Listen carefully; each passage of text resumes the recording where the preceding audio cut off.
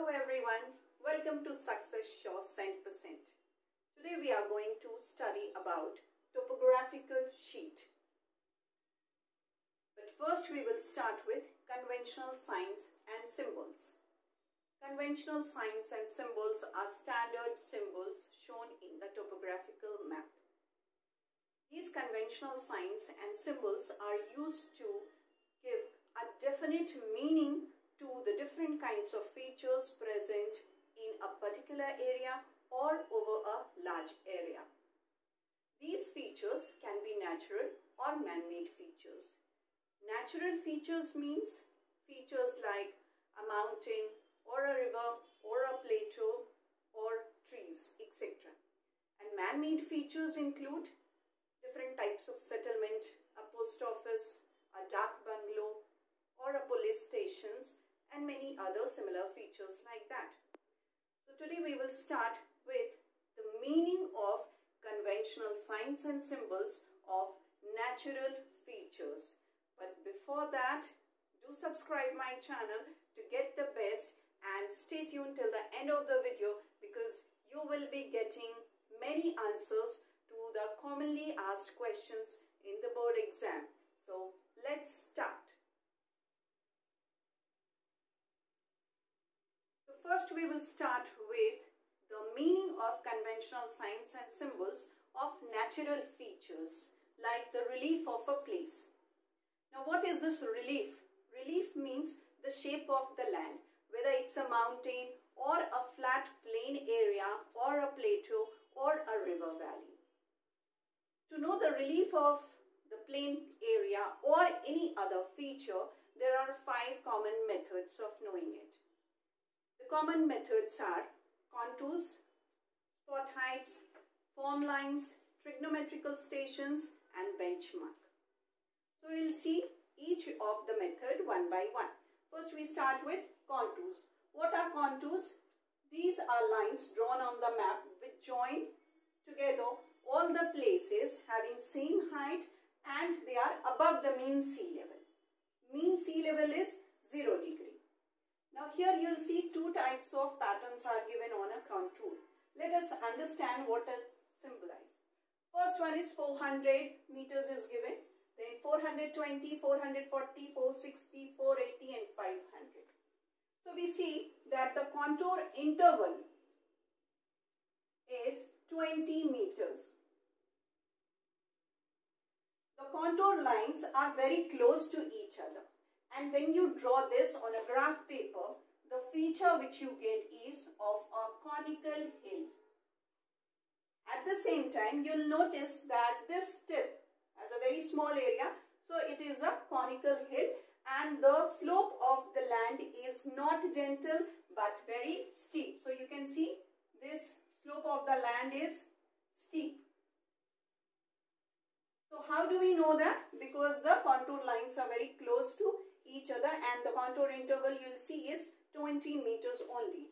Here the contour interval is different. 150, 180, 210, 240, 270 and 300.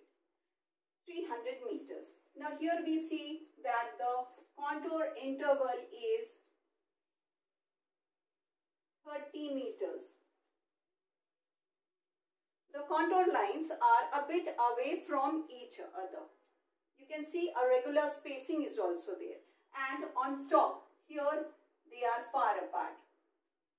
So when you draw it on a graph paper, the feature which you get is somewhat like this.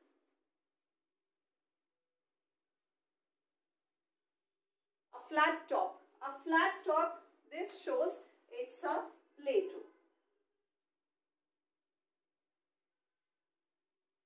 So you get it as a plateau. So you can find from the contour lines, you can make it out what type of feature is present over there. Then we also have some more features which are written near some of the features like maybe near a river bank or maybe in a flat area or near a hilly area also. Now first is 8R. In some places you will find 8R is written. Maybe near a building or maybe near a tree also. So So it is, what is it? It is the relief height of that area with respect to the surrounding area, but not from the mean sea level. Then near a river, it is marked with blue color. This is near a river. You'll find that 6R is written. It is the relative height of the river bank, which is given 6 meters. Please do not forget to write the unit, that is meters. You should always write the meter, that is the unit of the measurement, that is 6 meters steep. This shows that it is the relative height of the river bank, and this river bank is 6 meters steep. Then is 4R. You can see the conventional sign. This conventional sign is of a sand dune. 4R is written. What does this mean? It is the relative height of the sand dune, which is 4 meters. So always mention what is the measurement in along with the unit of that thing. Next, you'll see here a blue spot. Blue spot means it is a lined well. And 20 is written. That means it is the depth of the lined well. So 20 meters deep, you should write it in the measurement also in meters. Then 10R, a blue circle is given. This is unlined well. 10R is given. So 10R means it is the depth of an unlined well, and that is 10 meters deep. You'll find in the sandy area, DEP is written and a dot. This is the short form of depression. This means that there is a depression in the sandy area, because sandy area are not very flat area, because it is undulating area. So there may be a depression or may be a hill. Next we move on to the next method of knowing the different kinds of relief, that is form lines. Form lines, you can see, they are broken lines. They are not continuous lines, they are broken lines, and generally they are shown in brown in color in the map. At the same time, they are not numbered like the contour lines. So sometimes accurate survey is not possible in hilly areas because of the rough surface of the land. So their form lines are used, and form lines are broken brown lines used to show minor details, small details in that area, and they are not numbered like the contour lines. Now one thing more important is that, like the contour lines, they are not the accurate height measured. Means accuracy is not important over there. Approximately what is the height, that's written. So here, but at the same time you will notice that the numbers are not written. It's just form lines which shows the height of that particular area or a feature. Then we have spot height. Spot height, you'll find a black dark circle and a number will be written over there. Suppose a black dot and 480 is written. So this means they are generally marked on hill summits or along the road to represent the accurate height of a peak or maybe any other feature which is present over there, and that is above mean sea level. That is after survey. So these are the features which are measured. The height is measured above mean sea level, which is 0 meters. Sea level means 0 meters. The fourth one is trigonometrical stations. Some areas are divided into triangles and then surveying of those regions are done.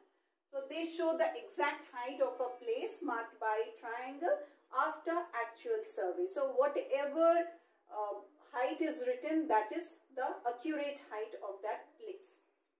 The last one is to know the relief of a place is benchmark. Through benchmark also we can understand what is the relief of those places. BM 610 may be written in some places or any other number, and at the same time BM. BM means benchmark. They are the mark on bridges, pillars or any other natural features which are having great height to show the accurate height after actual survey. And remember, this is also from the mean sea level, that is 0 meters. And now we will try to understand the meaning of the words which are written beside some conventional signs and symbols. There are words like causeway, broken ground, fireline, brackish, etc. Let us try to understand what is the meaning of these words. The first one is brackish. Brackish means there is a small water body. You can understand this way, a small water body. As we know that we are studying about the region in Rajasthan and Gujarat. The topographical sheet which you will be given is about the region of Rajasthan and Gujarat, which are dry regions because of very high temperature and very low rainfall. So in these regions, small water body is present. It can be a pond or any other feature. So here, due to excessive high temperature, evaporation takes place.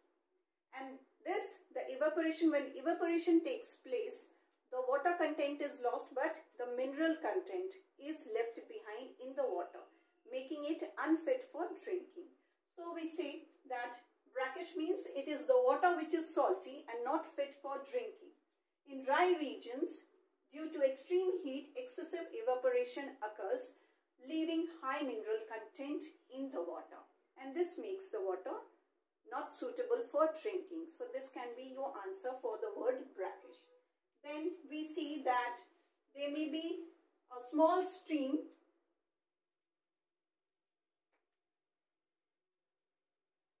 You'll find a small stream. It can be a small distributary of a river. On that area, you'll find over that a small bridge-like structure will be there. So this is called as causeway.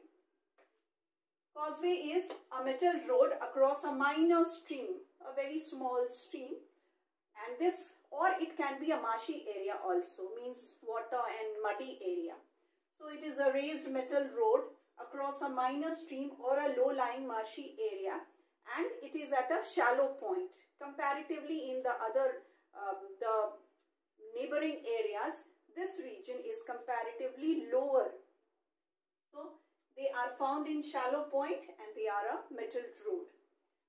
Then we find is broken ground. Now broken ground, the feature which you see in the broken ground, somewhat like this, features can be seen.